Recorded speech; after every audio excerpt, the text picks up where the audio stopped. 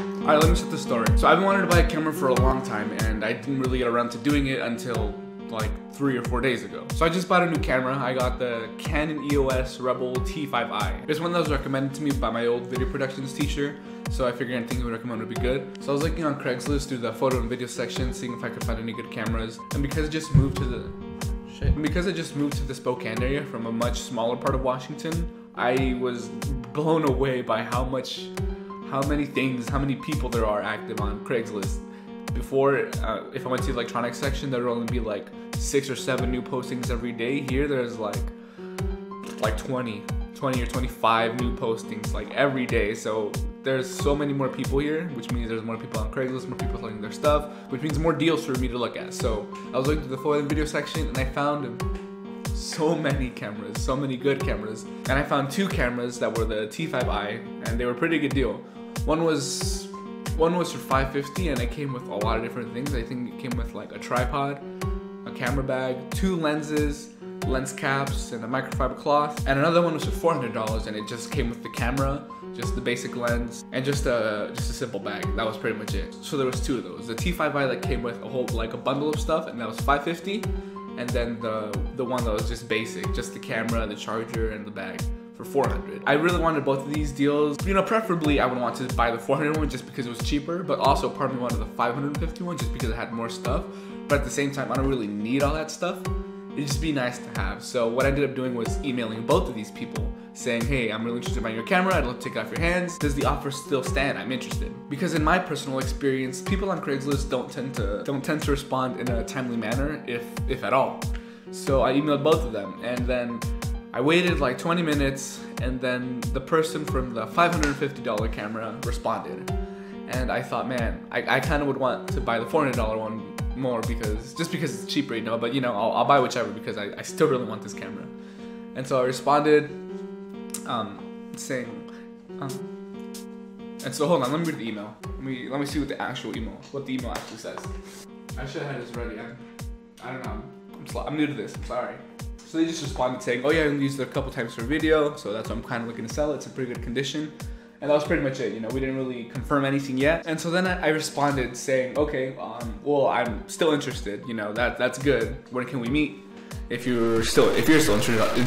Yeah, please. About 10 minutes after I said that person still hadn't responded, but then the other person responded, the one with the $400 camera. And they said, yeah, I still have the camera, I'm still interested in giving it to you, you know, when can you meet? And I was thinking, man, I'm just gonna have to like tell one of these people, oh sorry, no, something else came up. And you know, I was okay with that. So what I decided to do is just go with the $400 one, especially because the $550 guy, and also the $550 one hadn't responded in, like I said, 10 minutes. And I thought, well, yeah, sure, the $550 one might have contacted me first, but things are starting to get more serious with this one. If I confirm it with the $400 one before the $550 one, like, it'd be fine, you know, like morally, logically. So that's what I was telling myself. I'll just go with the $400 one. So we started emailing back and forth, and eventually we just needed a location. And so then I asked this person, okay, yeah, tomorrow works. When and where? So we had it down to tomorrow before noon in a public place. We just didn't know where. So I sent that person that email trying to confirm the location.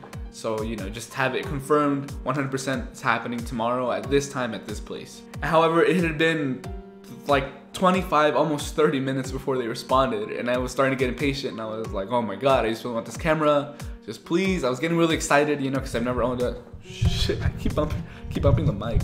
Because I've never owned a DSLR, so I was getting really excited. And eventually I got a notification noise, and I was so excited, I ran to my computer and I just typed an email back, because they said basically the same thing that I said, when can you meet tomorrow? And I thought that was a little strange because I had just asked that, but you know, whatever. So I just typed, I can meet tomorrow before noon, let's say 11:30. Except I was so excited that when I hit send, I hadn't realized that it wasn't the $400 camera, it was the $550 one. I had just told the $550 camera person that I was down to meet tomorrow, which was when I was gonna meet with the $400 camera person. And after I had already been like confirmed with myself, okay, I'm getting the $400 camera.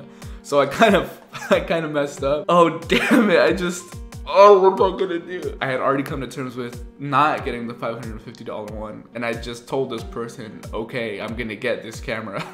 And then the $400 person hadn't responded yet, so I was just thinking, damn it, I mean, I guess I guess I'll just get the 550 one. And I was talking with my girlfriend the whole time, and she just told me, you know what, you already committed to the $400 one, you know, to yourself, so just get the $400 one. And so eventually I said, okay, you're right, I'll just get the $400 one. And so what I did was I responded to the email and I said, hold on, I'm so sorry, something just came up financially and I won't actually be able to make this work. This really is horrible timing, I apologize. So I went from, okay, I can do 11:45 to, oh my god, something financially just happened, bro, I won't be able to make this work, sorry. And the thing is, I wasn't lying, because the thing that came up was was the other camera. So it kind of sucked. I felt kind of bad that I had to do that. Like, yeah, you know what? No. But I had already committed to the $400 one, so I had to do it. And eventually they responded and we met up the next day and I got the camera. So yeah, that's pretty much the story of how I got the camera. And I just thought I'd make a good first video with this camera, explaining how I got it. So yeah, I don't know how many more kind of these videos, oh shit. I don't know how many more kind of these videos I'm gonna make. This is, like I said, something completely new, with completely new equipment. I think it looks okay though with my light and my background, and I don't know, let me know what you think.